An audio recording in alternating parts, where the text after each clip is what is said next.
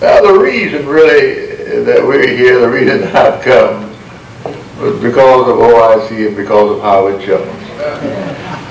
Now, let's face it, I'm trying to cut back on my travels as much as I can. And I was talking to Grace. Grace, my wife, was supposed to have been with us, but it happened that Hope jumped up and had another baby. And so Grace is with Hope and the baby. And but all is well. But we love Howard Jones. That's why I'm here. I don't get around much anymore. But we love Howard Jones, and that's why we're here.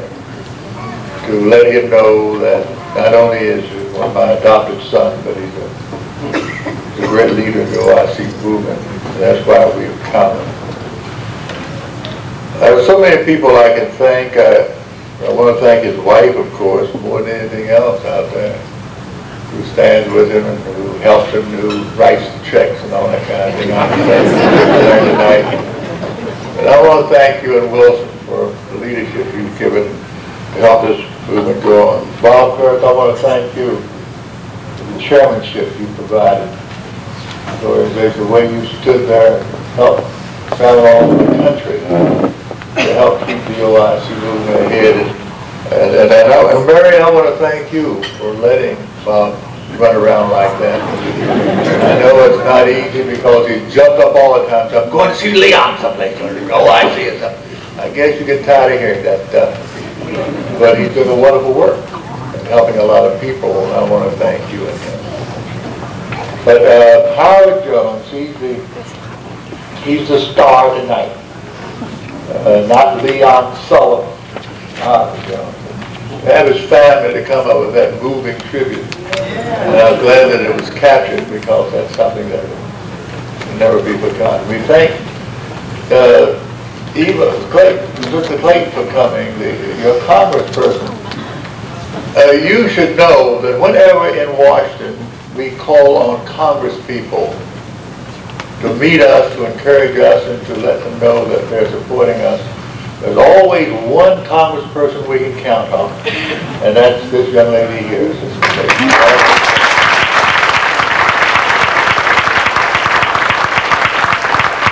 Other congresspersons make promises and say they're going to show up, but somehow at the last minute they send an assistant. But Eva doesn't send an assistant.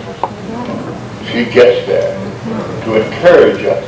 She's the one person I can always count on, standing with and behind OIC, and I'm just so proud of you. And I want your people to know here, these are the people who, these are your voters. You know that you're doing your job, girl.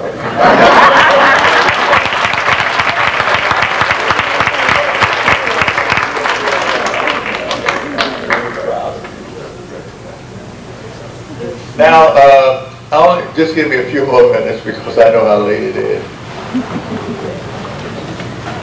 I'm here, my presence here I hope says something. But this is a historic time. You know, no one knew where Wilson, North Carolina was, with those of you who lived in Wilson a few years ago. In Wilson, you knew about it. This part of North Carolina, you knew about Wilson, but we didn't know anything about Wilson, North Carolina. The only thing I knew about Wilson was that I didn't know anything. You know, I didn't know. I thought maybe that's where they made Wilson football or something.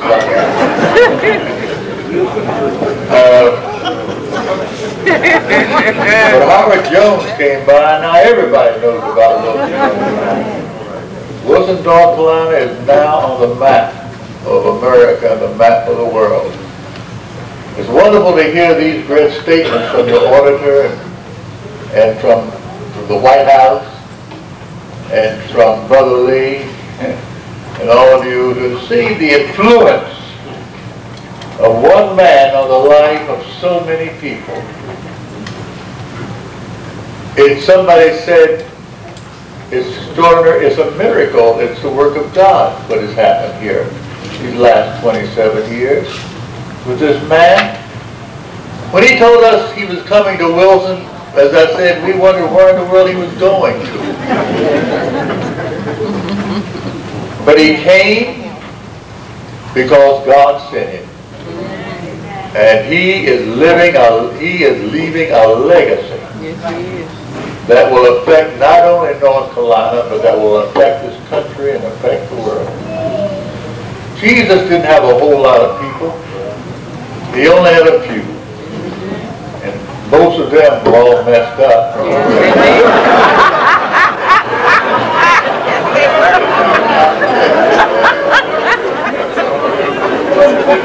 No one would go with him except they were messed up. But Jesus took what he had, and he made a movement that has circled throughout the world and the universe.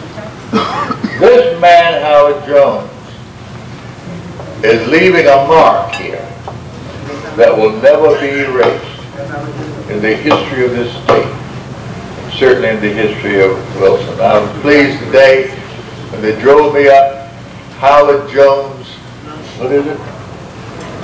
Court. And I saw all those houses, the Howard Jones Court. I was moving around to my golf course nearby. I was so pleased to hear the Howard Jones Scholarship Fund. That's leaving something behind. And you know, it didn't all just happen. We're not all here because it just happened.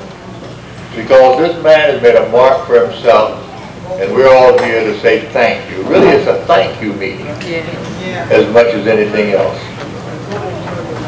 Today I saw something that is absolutely unbelievable and remarkable in America. Not a government program, but a non-government private program in a little place called Wilson, North Carolina. And I saw 4,000 people waiting in line to come and get food. They've been standing, some of them there, since 5 o'clock in the morning.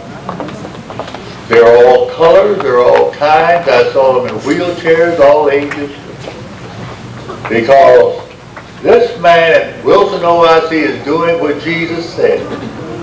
You're feeding the hungry. You're clothing the naked. And that's what Jesus said. I don't know of a place in the United States where what I saw today can be seen anywhere else.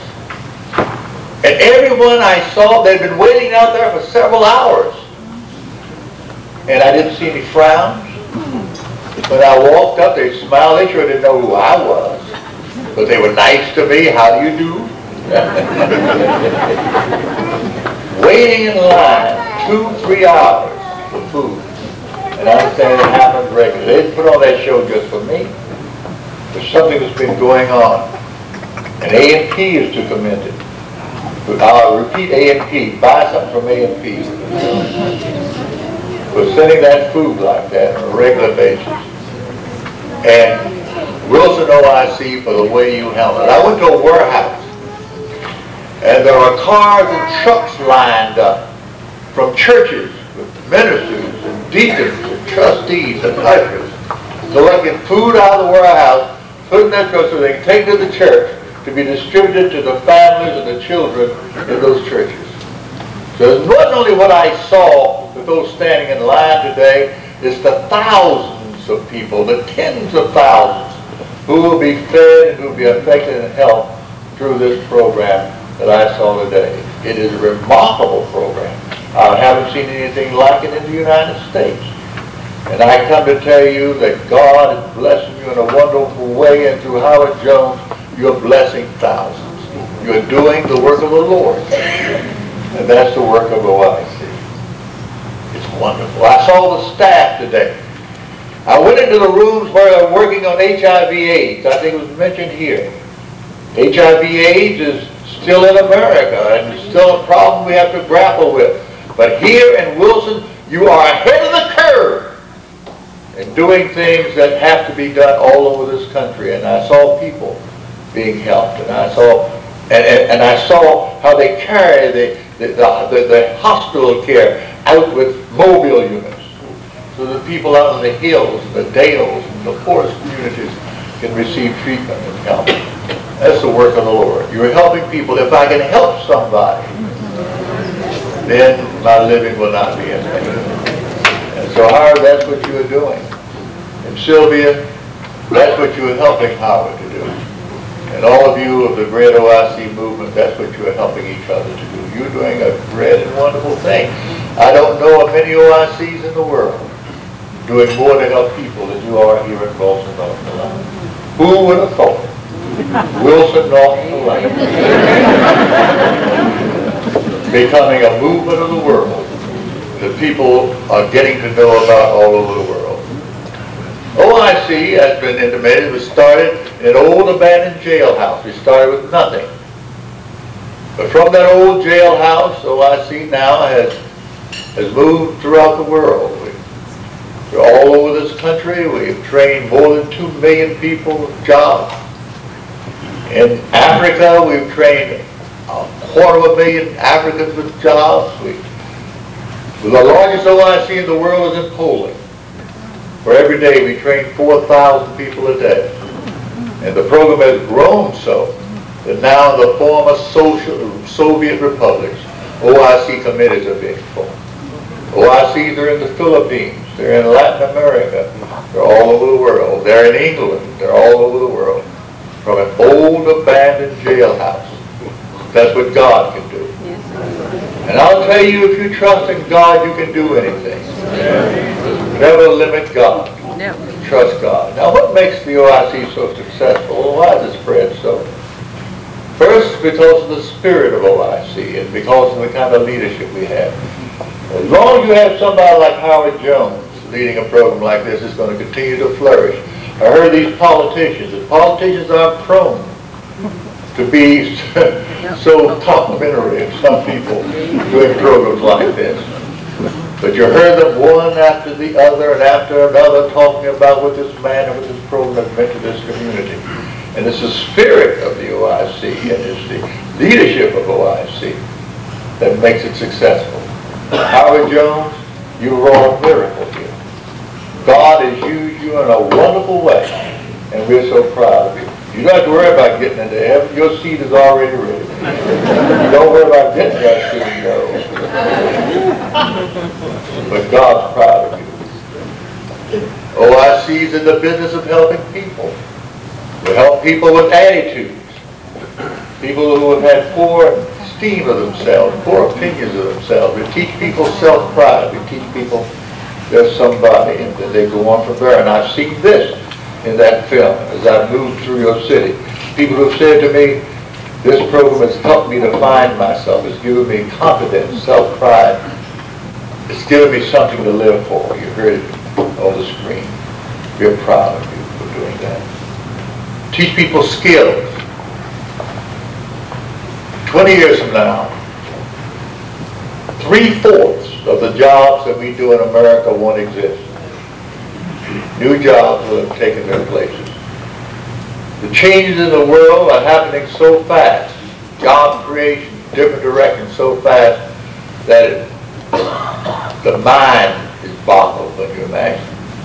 As a member of the board of General Motors, since 1971, each year I travel to the technical centers of General Motors to see what innovations we have in automobiles and in communications and transportation. And every year, I'm amazed at what's coming along. Some of you will be seeing a new Cadillac that looks like it's getting ready to fly. They're making smart cars. Today you have brakes that you use with your feet. In time you'll use brakes with your fingers. You'll have the driver of an automobile will look like he's sitting in a cockpit. Everything will be digital. Today, the biggest carrier of computers is an automobile. More computers in your automobile than any other place except those satellites going to the moon. Because all of our cars will be operating by computers. And if you're not able to read and write and count, even do a little computer, 20 years from now you won't be able to drive a car. Today, when you go to state police and they test you on signs, a few years from now they're going to test you on something else, on finger dexterity, on your ability to work buttons so that you can drive an automobile and not wreck the car or run into something. I've often said, and it's coming true, I told people a few years ago, the day will come when automobiles will run on electronic beams. We're already doing it in California. We already have entire highways that we're putting electronic beams on.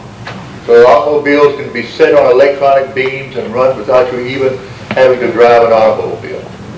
Day will come, I've said, when you get in your car, you go and say, go from here to New York on I-95. You set your car in New York, push a button on a computer, you go to sleep. When the car gets to New York, ring a bell, take the seat, turn it off. The world is changing so fast that it's hard for you to even conceive of it. And what I'm talking to you now about General Motors and what we're doing is only a little part of what lies ahead. Every large institution and business in the world is industrialization. Now, how in the world are we going to help people get a job when they can't read, and they can't write, and they can't spell? Right now, you can get along with it. You get along with it for a few more years.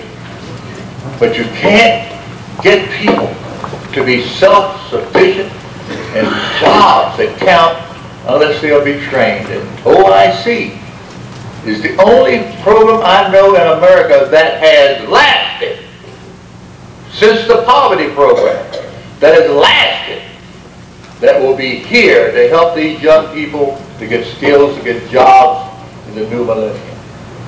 That's why your OIC is so important to you now. In Wilson, and in Philadelphia, and in Saginaw, and in Phoenix, and in Indianapolis, and where all of you come from, Calabrese, out there where you are. Because without the OICs, this country, for people who are at the lower scale, not the higher scale, at the lower scale, are going to be in trouble. Welfare is coming to an end as we know it. In the next 2 years, welfare checks as we know it will stop. They're already beginning to stop. The benefits we get from welfare at 2001, 2002 will not exist anymore. We got to find new ways of reaching people to train them so they can be self-supporting. Any individual or anything that depends on something else for its survival will not last long. If you have to depend on welfare or handouts or somebody else for what you have, if you move it from you, you will fall. But if you have something that will help sustain you with education and skills and confidence and the ability to help yourself and help your family, like an OIC, you will stand. What we need in America is conversation. It's something like this OIC nationwide. We're going to keep on going anyway. As long as the Connie Hopper, we're going to keep on going anyway in Alabama. Nothing's going to close us down. But if you want America to be benefited for the future, when welfare reform as we know it is done, and millions of people be thrown off in order to find a job without the skill to do almost anything, this country is going to be in trouble. And I warn you, I warn America, that we only have 2 or 3 years to get this thing together. Or else we're going to have problems again in our streets, and our jails will be full. We'll have to continue to build jails. Right.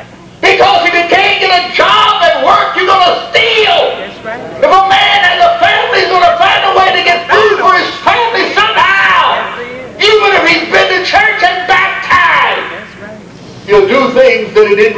that he will do when it comes to a point that he has to do it to help his family. So you need something like an OIC. Yes! Yes. We are a private program. This program was not started by the United States government. It was started by a black preacher from West Virginia by the name of Reverend Sullivan.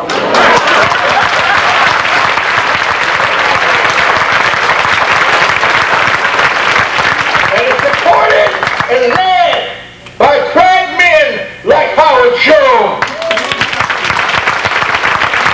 That's where this came from historically. It's not a government program. It's not a government boondoggle. This is a program of God to help God's people. We don't get anything for it. I don't even take a salary. I think I'm going to do something for me. I don't know what it is, but I haven't taken.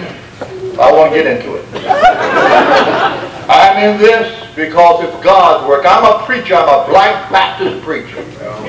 And this is God's work. Thank you. So stand by your OIC because the challenges are great. And you're doing God's work. And those of you who are in the OIC business, stay with it. And I ask the government to continue to support it. North Carolina, Brother Lee, don't let anything happen to this program. And if any money comes through those appropriations, be sure we get our part of it.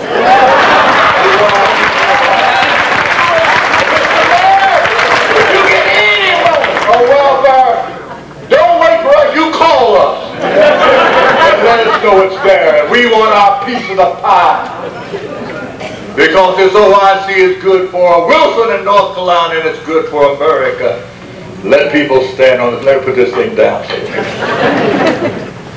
The great challenges that are ahead. Challenges ahead in affirmative action.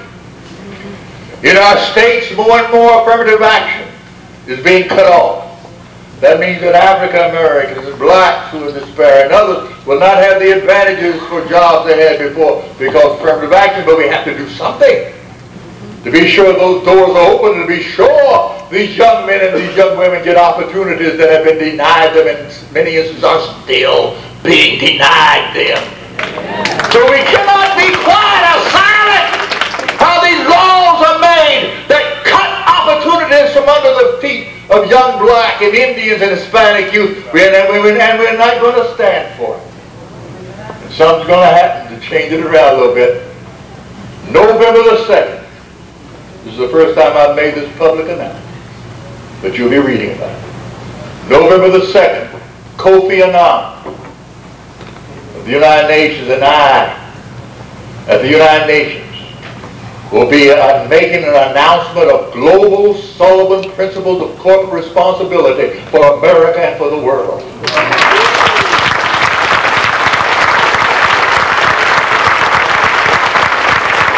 And the same things we did to change South Africa and to free Mandela. Now those same principles are going to be applied to America. They're going to be applied, Brother Campbell, to where your brother is in Atlanta. I just talked to his office today. They're going to be applied in California. They're going to be applied in Pennsylvania. They're going to be applied in Mississippi and Alabama. And they're going to be applied in North Carolina and Wilson. Those Sullivan principles that require that companies train and give equal opportunities to everyone and move them up the scale of opportunity. Principles that require companies to help with HIV/AIDS containment, to help with schools and clinics and housing, to help with the quality of life in communities, to see that a portion of their profits go not just to the bank for themselves, but to go to help the needs of the common people. This is happening in June 2nd. It's going to go, it's not only in America, it's going to Bangladesh. It's going to Beijing, and it's going around the world.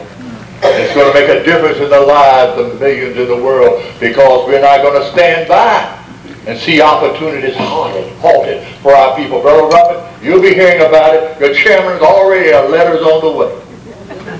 General Motors, I am General Motors, the letters on the way. A new day, new challenges. Then you have a new challenge in this community. because of the mighty hurricane. You just can't let it float. Floyd has been by, wrecked your communities, torn down your houses, inundated your communities. But you just can't pray and ask God to help it. You got to help yourself, and God will help you. I'm proud to hear what this congresswoman has said, that help is coming. But help coming, you and your communities must help yourselves. Today, preachers were in a room, and we decided to help with the reconstruction of housing and the rebuilding of communities and the establishment of businesses so there'll be jobs for people. You'll hear more about it. But I'll tell you, help is on the way, and we're not going to stand still in North Carolina, are we, Wilson? To see that we're going to do something about it. So let's take it an opportunity to rebuild your communities that were already falling down. Ladies and gentlemen, the challenges for the future of OIC are great, but you're ready for it. Not only is this program helping in America, but you should know you're helping in the world, in Africa. Wilson, North Carolina is better known in Ghana and in Abidjan and Senegal than the big cities of America. You know why? At the summit meetings we just held, the biggest contingent and delegations from America came from Wilson, North Carolina, and from Philadelphia, Pennsylvania. You're helping home. You're helping America. You're helping the world. We started a people program, a People's Fund for Africa. The Jews help Israel, the Irish help Ireland, the Poles help Poland, now the blacks will help Africa. 800 people have pledged to 5-year promissory notes, 6% interest, to help 1,000 businesses to get started in Africa.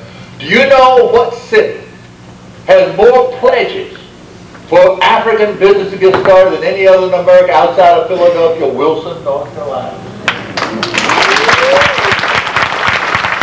I commend you.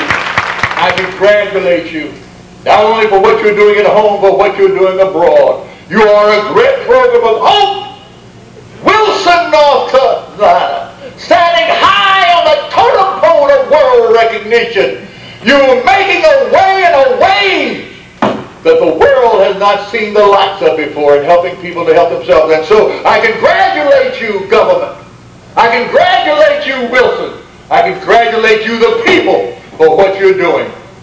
I ask you to continue to work together, and it does not yet appear what you shall be. Don't let anything stop you on the mission. Keep doing your work. Help Howard. Stand tall. And those who are leading this great program, and walk together. And don't you get weary. There's a great camp meeting in the promised land. God bless you.